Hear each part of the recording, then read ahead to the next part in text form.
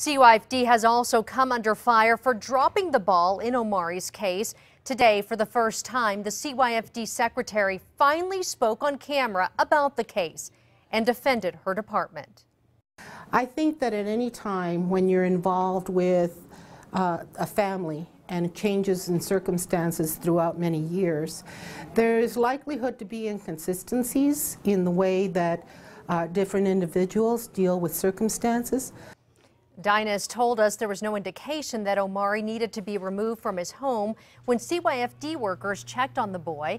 She says CYFD is restricted by state laws and tries to keep families together.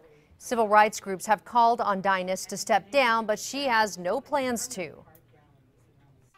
But the bottom line is, until the governor says I'm not doing the job she wants me to do, I'm here and I'll fight the good fight and I'll keep working to keep kids safe. Dinah says CYFD is reviewing Omaree's case. She also says the agency is always updating policies to improve how it handles child abuse cases.